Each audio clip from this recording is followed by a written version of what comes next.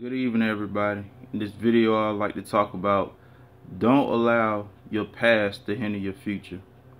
What allowed me to come up with this video one time, one of my dear friends and one of my brothers, James, told me something one time God put on his heart. It was something I was dealing with. I think this was around 2011, 2012. And it was something that God put in his heart to tell me not to allow my past to hinder my future.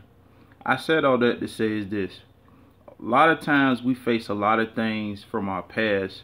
Some people are not satisfied with what they've done in their past. Some things we wish we could do over in our past.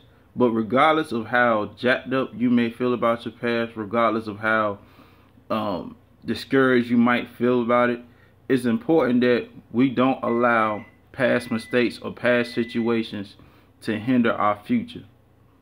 Your future is very important because what you do now determines how you will handle things in the future.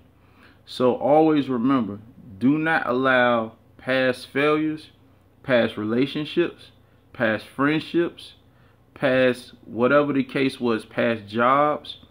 Don't let your past hinder what God has for you in the future. All of us have a bright future, but it's up to us to look ahead. For instance, I'll give this example before I close out the video.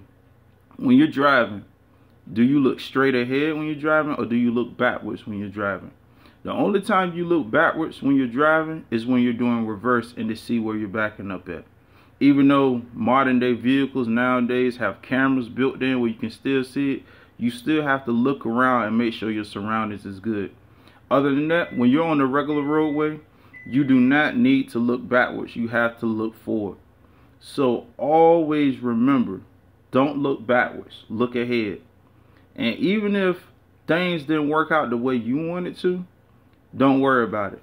Learn from your mistakes, move forward, because you had to go through what you went through in order to get to where you're going. So always remember, no matter what, do not allow your past to hinder your future.